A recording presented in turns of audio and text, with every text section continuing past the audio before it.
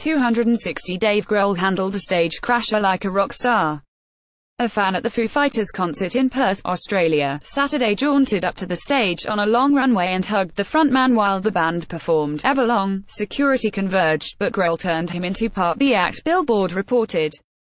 He asked the interloper's name, got it wrong, and then told him, "Sorry, Jeevan with a J, get the FK off my stage."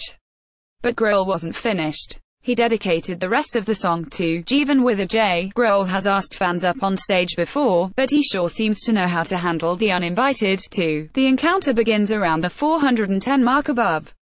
Download Ron Dicker, general assignment reporter, HuffPost.